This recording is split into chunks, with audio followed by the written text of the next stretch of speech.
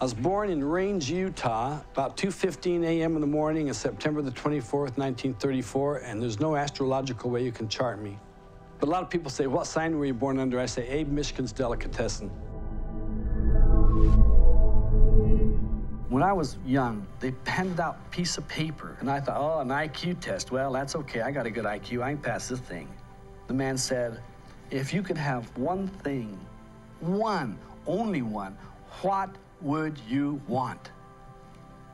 I wrote on the paper, I would like my mind to leave me alone.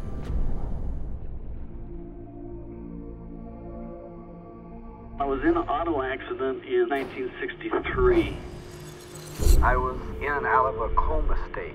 After waking up, I'd been aware of some changes made inside of me.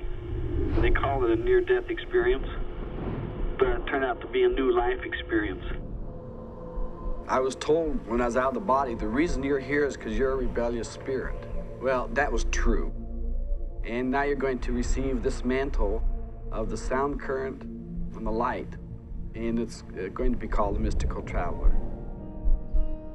The first time I saw him, I said, you're nothing like what I expected.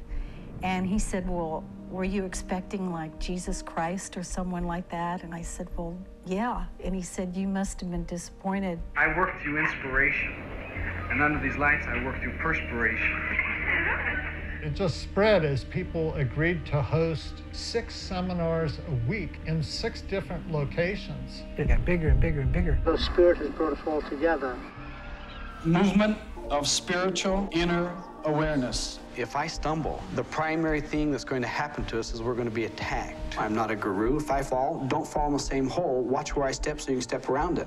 Friends have asked me if I thought he was a con man. Either love me or hate me, but indifference, it kills me.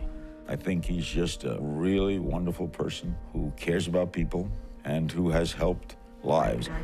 John Roger is a good soul.